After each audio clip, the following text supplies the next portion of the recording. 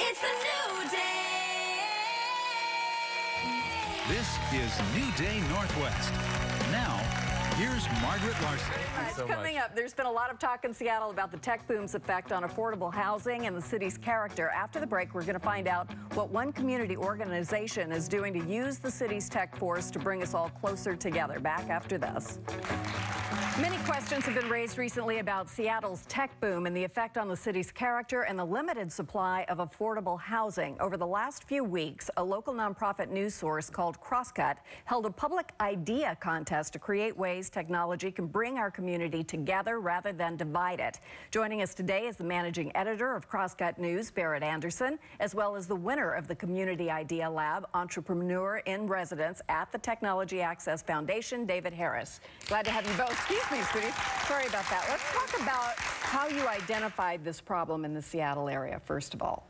Yeah, so, I mean, I think we've seen a lot of problems play out in San Francisco over the last year with their tech boom. They've seen intense income inequality. Teachers can't afford to live in the city anymore, and there's a lot of animosity between the tech community there and the social services community and those who've been living in the city for a long time. So we looked at Seattle and we saw some really similar trends happening here. We've seen Amazon redeveloping South Lake Union, tons of people moving in to work at Amazon, and Google is adding jobs here, Facebook is adding jobs here, as well as we have a huge biotech industry. We're leading in the gaming industry. I mean, we've got space travel, tech companies, so there's a lot going on here, and it's really exciting. But it also brings people in with good salaries, raises the price of all of the real estate, and actually pushes some people out of neighborhoods in some cases. Yeah, and we've seen that in Seattle just starting to happen over the last couple of months. Rent is really going up.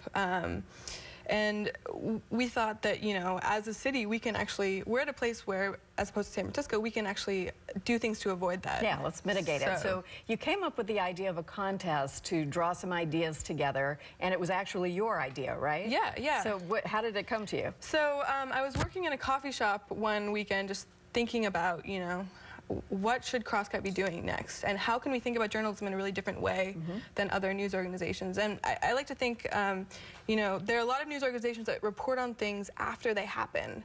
But at that point, it's too late if you're facing a problem. You know, they're already in place, and as we've seen in San Francisco. So what we tried to do was to report on this issue in a way that would let us address it at the same time that we were covering it. So we wrote about it for about 4 weeks ahead of time. We wrote about what factors affect housing prices in Seattle and the Seattle area. We wrote about the culture of Seattle. We wrote about how different companies think about engaging with the community. And then we opened it up to a public idea contest and let anyone submit an idea for how to avoid that, and how to use our tech boom as an asset to improve inequality and to mitigate the problems that we're seeing and improve elsewhere. Engagement, really, within those communities. Which is just such a great idea. And this is where David comes in, because voila, you won. Congratulations. Yes, thank you. It's always good to be the one with the best idea, right? So tell me what you came up with. Well, my idea was to have a hackathon in the Central District of Seattle. And what does that mean, a hackathon? A hackathon is kind of like an entrepreneurial jam session. So, but instead of having musicians and vocalists and instruments, you have designers and laptops and developers. And they're doing things that I will never understand. And so during that kind of an event, what are you hoping will come out of it to solve the problems that Berit has talked about? Yeah, well, the main thing is I wanted to find a way to have more collaboration between Seattle's tech community and our African-American community in the central area of Seattle. And I participated in a hackathon in May, and it was awesome to see people who are not techie at all combining ideas with developers and creating these wonderful products. That sounds great. I mean, it sounds great to have these two communities finally talking to each other and figuring out how to work together instead of what would otherwise naturally happen, a divide and misunderstanding. What kinds of ideas came out of the hackathon you attended that you could give us as an example? Well, one really cool one was, actually an 11-year-old proposed an idea to have a video game where kids could learn to code while they're playing the video game, and they took first prize at that. I love that idea. Yeah. Plus, yeah, they have those magic thumbs at that age. They can do anything. Exactly. What do you think we ought to do about this problem as we move forward? Well, as we move forward, we should have more discussion and open it up to the community to talk about ways that we can engage each other. And I think the hackathon is one of those things where we can bring people together and start to have real conversations and actually do things that come out of it. How can we participate in that? Well, if you go to hackthecd.org,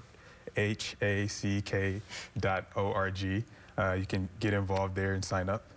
That sounds like a wonderful event. Berit, I'm interested also in what Crosscut is doing, because you guys are launching into the next kind of platform of journalism, these early identification of problems, advocacy of collaboration and thinking and involving the community. Tell me a bit about where you see Crosscut going. Well, we're really trying to create a way for normal people who have great ideas to get those ideas recognized by people who are politicians or in positions of power or leading organizations. And so this is just the first problem that we'll be tackling. We'll be doing 2 more of these in the next year that will be tackling different problems. Do you know what they are yet?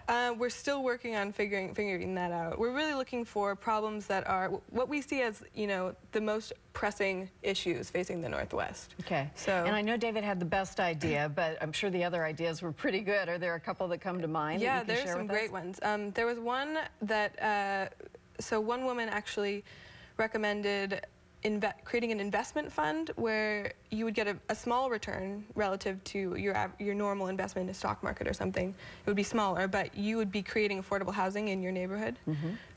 So leveraging all of that wealth into something that really improves the neighborhood. And I think socially responsible investment. In Seattle, I mean, our biggest problem, we have actually a lot of housing units coming online, but really our biggest problem is the segregation of these communities, because so many tech employees, you know, they work and they work out and they eat in the same place, and they don't necessarily get out into the community. And I think Seattle as a city and the region in general really, you know, we miss out on their smarts and their way of thinking, and they miss out on kind of the community and the culture of Seattle. And we all do when we get, you know, kind of cordoned off into our own neighborhoods or our own groups. So I appreciate you reminding us that we need to get out and meet our neighbors and participate, making the community better. David, thank you very much and congratulations. We appreciate it. For more information about Crosscut and David's winning idea, please head over to our website. We've posted a link also to a thought-provoking article recently published in Seattle Magazine about the effects of Seattle's tech boom. We hope you'll check that out as well. When we come back.